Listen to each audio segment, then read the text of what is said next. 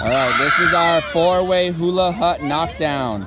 So we have 4 different teams and they each have responsibilities. We have throwers, we have builders, and we have ball retrievers. So the builders are also defending the hula huts. If they get knocked down, they have to rebuild them quickly.